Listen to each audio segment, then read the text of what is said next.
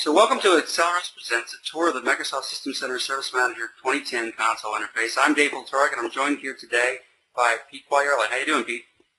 I'm good, Dave. How are you? Okay. So let's get right into it. You can learn more about System Center Service Manager implementation and training on Acceleres.com. So on to the Work Items workspace.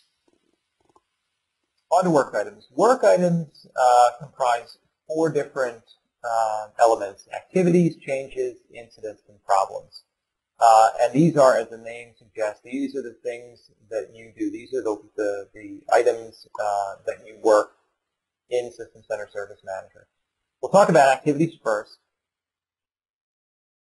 So the activity is a unit of work that's performed as part of an incident, a problem, or a change. These are essentially child activities to those work items. You've got two different kinds of activities. You've got manual activities, and these are things like building a server, testing a change, one and done. You also then have review activities.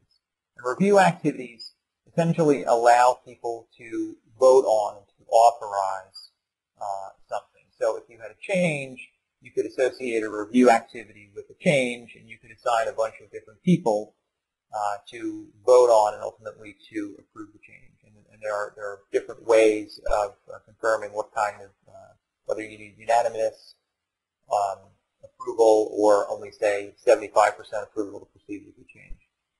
Speaking of changes, change management is where we're going to manage any sort of addition or modification or removal of anything that would have an effect on IT services.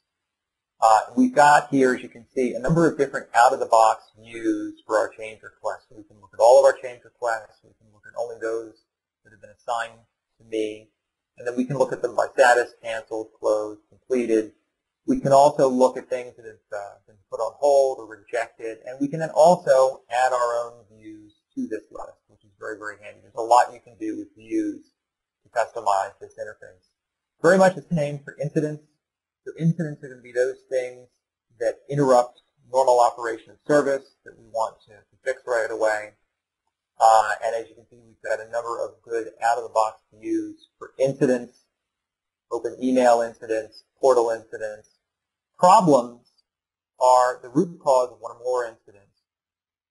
So we have a relationship between incidents and problems, and that's very easily handled in Service Manager. We can actually relate incidents to problems, and again, we've got a nice list of views here which can be further customized to meet whatever specific needs we might have.